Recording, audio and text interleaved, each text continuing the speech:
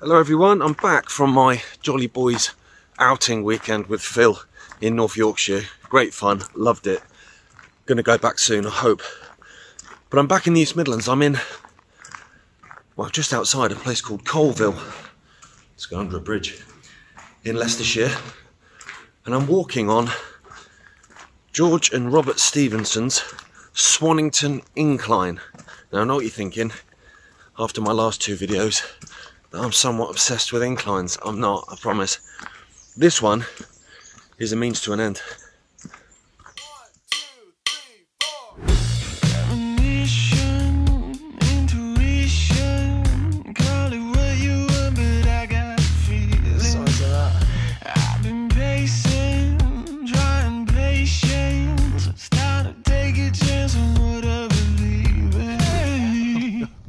Need to stop meeting like this, and then by the fifth time it's just awkward, isn't it? So I'm walking up. I will end up dropping back down though to get into Coalville.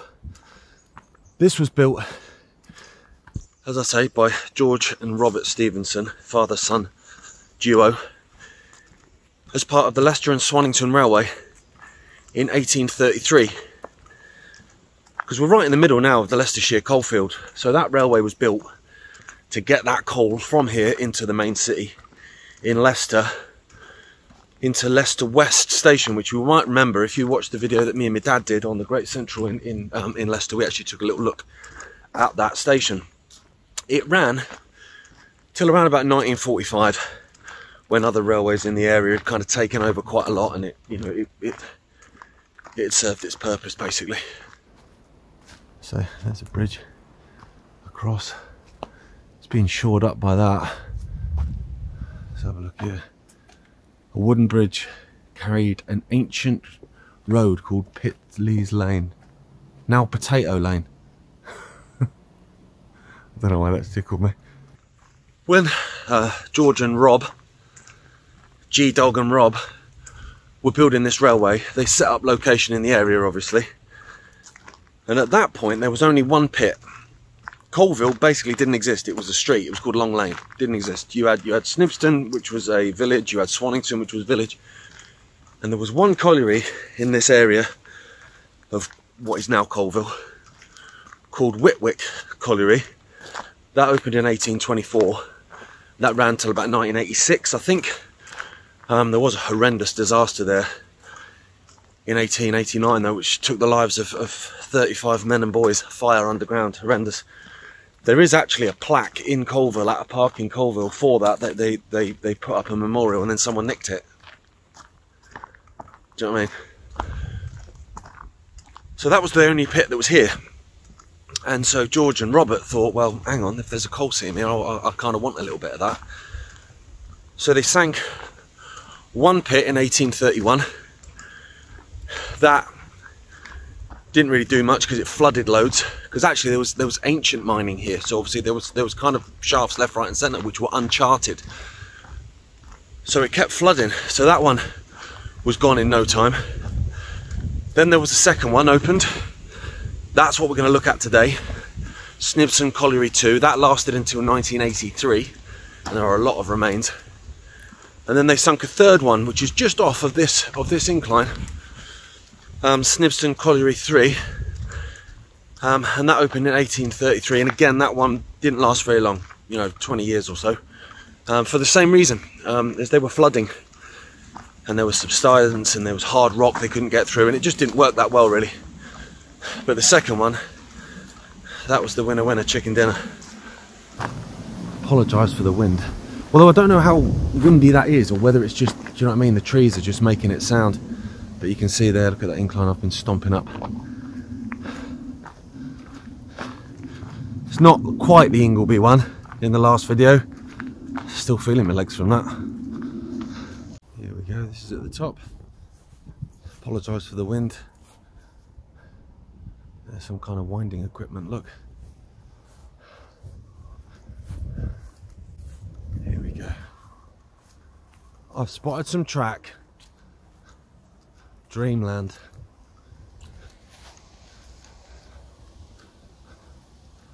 Wow, look at this. So this would have been the winding house, then I'm guessing these were the probably the foundations. I mean, it's new brick by the look of it, so I'm guessing they've just kind of, do you know what I mean, just charted over it again to show where it was. I'm seeing a message board there, which is always exciting.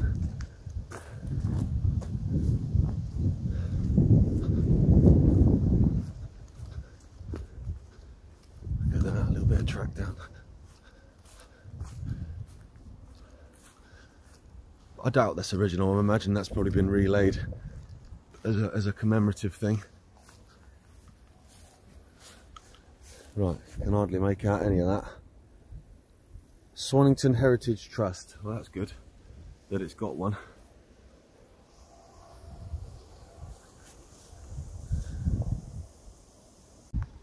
There we go, look at that.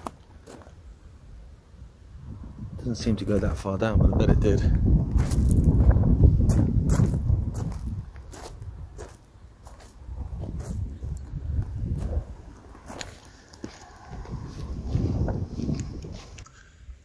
We're just about across the road, hence the noise, and then we should be almost at the third pit, Snibston Colliery 3. That was the last one to open, opened in 1833, again by George and Robert Stevenson, and that went in 1895. So not a particularly long life. Again, lots of flooding, subsidence, all that sort of stuff, same as the first colliery. But there is a memorial at this one, so the internet tells me. So that's something. The first one, that's nothing, that's a Morrison's, I think. So there's literally nothing left of that one. Whereas this third one has something, I think. So there you go, track follows off that way. We come off, I'm pretty sure now, if I don't get run over, we're kind of walking into the site of that colliery. That would be a bit of a clue, although that is quite a small wheel. There you go, that's more like it.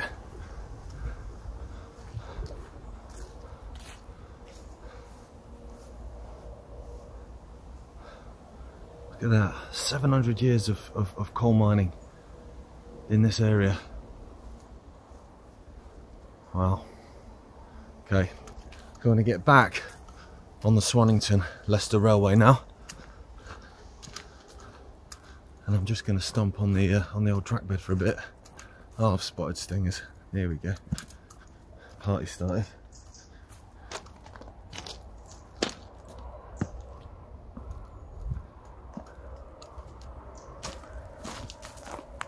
By the sound of the vehicles I can hear now, that sounds like a busy road, so I reckon that's where this probably ends.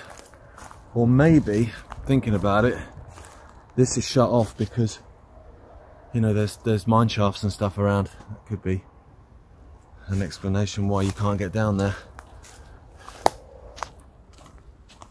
Right, I'm going to walk round then. I'm following something now. It says the Mining Heritage Trail. So I'll keep walking on this then. Then there is a dual carriageway. I've looked on Google Maps that dissects it, and then after that you've got the Burton to Leicester railway line that dissects it as well. That is just a freight line now. And sometimes I think, like, crazy rarely they might get a passenger train kind of redirected through there or whatever, but it's overwhelmingly a freight line now. This line that I was trying to be on would actually then go into that and would join that. So what I'm going to have to do is kind of follow this around a bit and then join up again on the other side of that line. Okay, so I've come across that main road, which is actually called Stevenson Way, which is nice, kind of a bit of a throwback. And now I'm walking across that Leicester to Burton line, which I say is just a freight line, although it don't look that open. There's the two stop signs there, look, so they've obviously not got workings that often, but if you look at the track, it's regularly worked. Okay. And there's the crossing there back to what was Coalville station. The station's not there anymore. There's like a signal box and stuff like that, but the station is gone. They are campaigning to reopen it though. You know, Coalville's not a small place now, so maybe they will one day. But what I'm going to do is follow the branch that came off that line into Snibston Colliery 2. That was the second one that the Stevenson sank, and it was the one that lasted the longest. It went all the way up into 1983. But it's an interesting story because they sunk the first pit, failed, They sunk the third pit and it failed. The second one, like I say, the successful one, they didn't even sink that. So they bought the land off a local landowner, and it says in the deeds that there was already a coal mine there. So actually the success, I guess, was thanks to the geezer before. I'm literally on the track bed now, and it follows it all the way through this car park in to Coalville itself, and there's a little crossing and stuff like that, which is quite nice. I mean, it's crazy because it's right in the centre of Coalville, and you'll see with the great reveal how this coal mine is basically in the centre. But it wouldn't have always been, because Coalville didn't exist until the Industrial Revolution. And they say that the guy that owned Whitwick Colliery, he called his house Coalville, as I guess a bit of a joke really, and that was why this place, when it grew and grew because of the collieries, became known as Coalville. I don't know how to verify that, but it's a cool story. And there we go, right in the middle of a car park. It's the first clue that we're on a track bed. Remember I said at the start that the incline was a means to an end, and I can just in the distance make out what that end is. There we go. There's two builders behind me arguing about someone stealing something from a cement mixer. I don't know if you can hear them shouting. Been going back and forth a while. And there you go. Let's get across the road then. Now you can tell you're heading into the site of a colliery. Snibston Colliery 2. And there's the colliery park. Let's go and have a look. There's a platform there, but that's a new build look. Not sure why they've done that. Maybe they're planning something going forward, I don't know. But it's cool though. I wanted to film more at that crossing, to be honest, but those two lads were just going back and forth. And then one of them just kept saying at the end, why would I nick it? What would I do with it? What would I do with it? And I was just waiting, and I thought, you know what, I'm just going to get on with it. There's some nice crossing gates though. So to recap, this is the second colliery. This is Snibston Colliery 2, which opened in 1832 and closed in 1983. Which is quite a decent life, I guess, you know. Some of these collieries in this area didn't last at all. So at least this one had a bit more about it. Along with the Whitwick Colliery, that was the first one. And that one lasted a bit longer as well. Now I'm waiting to see an amazing spectacle any minute now. The path's getting ever so slightly wider now, and I think we're about to go in to the colliery yard. You know, if you turn around, there's that geezer there, and you can see the gates. That's the town centre. But as I said earlier, it wouldn't always have been. You know, the town grew around the colliery rather than the colliery being plonked in the middle of the town. There's some buffers there. This is great.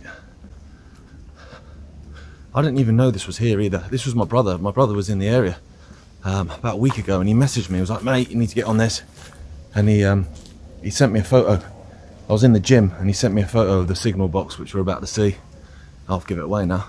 Anyway, and I was like, mate, I am on my way. Look at this. And I can get a coffee as well. Dreamland. Oh, wow, the headstocks are still there, look.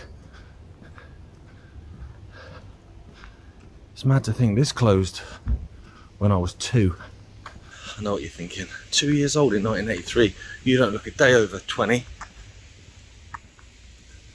But there's still good wagons here. Look at that.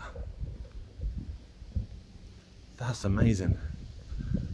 I don't know how much this has just been left and abandoned, or how much, you know, stuff's been put back as in kind of like a bit of a ceremonial way. But do you know what? I don't know, because it's all overgrown. There's wagons there in the distance are rusted.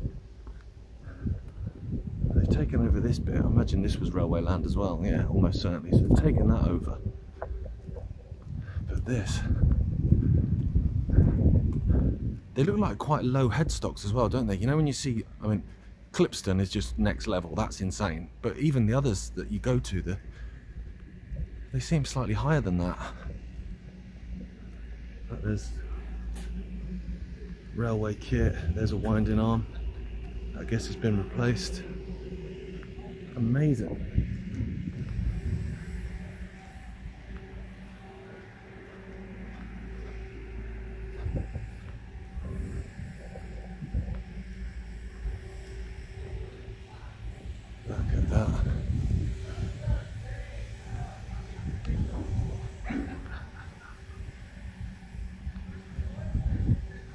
those headstocks. Yeah, you can tell the colliery, you know, lasted a while because you've got, you know, the red brick, the original red brick Victorian, and then you can see, you know, they loved corrugated iron, didn't they, in the 70s and 80s? Loved it. And now look at that beautiful signal box. It's kind of a crazy shape as well, isn't it? Because of, you know, how thin it is at the bottom, and then it's quite high. Apologise for the wind. There's a play park to the left, it looks great, there's loads of kids in it, so obviously not going to film that. Coalville crossing.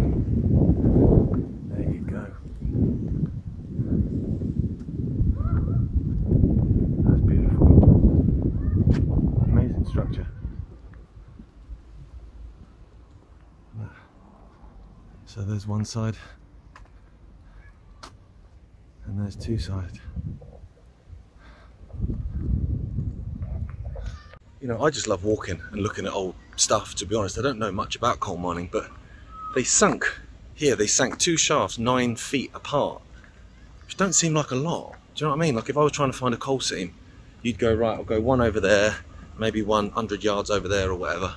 But 9 feet, you'd think, what's the difference in 9 feet? Surely if you get it in the one, then you get it in that one. And if you miss it in that one, you're likely to miss it in that one as well, because it's only 9 feet. But, do you know what I mean? I wasn't a great industrialist, sort of father-son double act, was I? So I'll leave them to it. They kind of know what they're doing. There you have it, Snibston number 2 colliery. So that's in 1900. They all look sharp as hell, don't they? Even though they've gone underground and whatever, they're still like, everyone made an effort to look decent. Look at that. Great photos.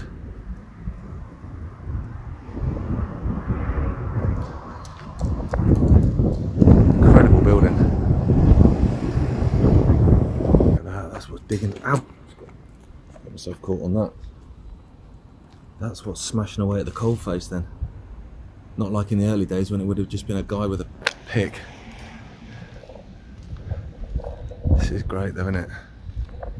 All these bits of kit. I mean, they're just left to rust, but at least they're not, you know, chucked out for scrap.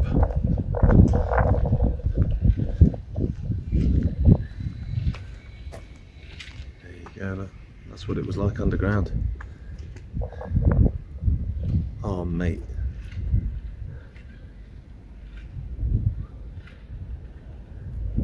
Look at that.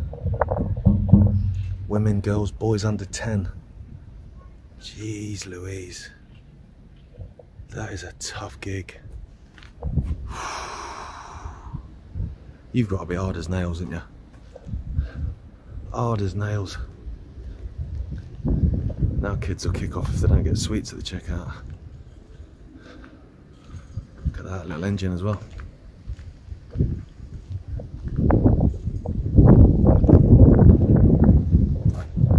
There is a bit more infrastructure over there in that park, I think, but like I say, there's kids there, so I ain't going to film there.